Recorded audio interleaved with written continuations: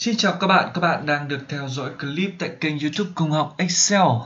Các bạn thân mến, đã bao giờ các bạn đặt password cho một file Excel hay chưa? Và đã có bạn nào quên pha mất password ở trên file Excel của chính mình hay chưa? Vậy thì hôm nay chúng ta hãy cùng học cách đặt và xóa mật khẩu cho file Excel các bạn nhé. Các bạn thân mến, việc đặt mật khẩu cho file Excel là rất cần thiết. Và Excel đã thiết kế tính năng này vô cùng đơn giản cho chúng ta. Trước hết chúng ta hãy cùng học cách đặt mật khẩu. Đây, hình ảnh bên phải chính là đường dẫn đến tính năng đặt mật khẩu cho file Excel. Đầu tiên các bạn chọn File, sau đó các bạn tìm đến mục Info. Sau đấy các bạn chọn đến mục Protect Workbook. Sau đó các bạn tìm đến mục Encrypt with Password. Và sau đấy các bạn chọn Password rất nhanh. Bây giờ chúng ta hãy cùng làm nhé. Các bạn chọn File, chọn Info, chọn Protected Workbook, chọn Encrypt with Password. Ok. Và chúng ta hãy chọn một mật khẩu đơn giản gồm 4 ký tự. Chúng ta OK.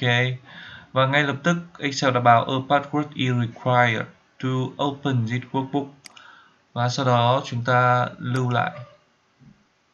Ok, chúng ta tắt thử file đi các bạn nhé. Và đây là file của chúng ta, bài 31 cách đặt mật khẩu cho file Excel. Chúng ta hãy cùng mở lên.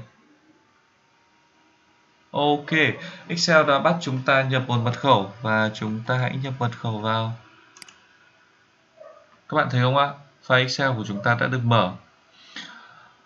Các bạn đã đặt mật khẩu thành công và bây giờ muốn xóa mật khẩu này đi, các bạn làm tương tự. Các bạn vào mục File, Info, Protected Workbook, Encrypt with Password và các bạn bỏ trống file password. Protected Workbook, Encrypt with Password và các bạn xóa password chúng ta đi. Sau các bạn ấn OK. Và cái dòng chữ a password required with workbook đã bị biến mất và chúng ta ấn lưu. Và bây giờ chúng ta thoát file này để kiểm tra xem password của chúng ta có còn không nhé. Và chúng ta trở lại file bài 31 cách đặt mật khẩu cho file Excel. Và những bạn thấy mật khẩu đã được gỡ bỏ hoàn toàn. Và trên đây mình đã hướng dẫn các bạn cách đặt và xóa mật khẩu cho file Excel của chính bạn. Rất mong các bạn tiếp tục ủng hộ kênh YouTube Công học Excel. Hãy like và follow mình nếu các bạn thích nhé. Chúc các bạn thành công.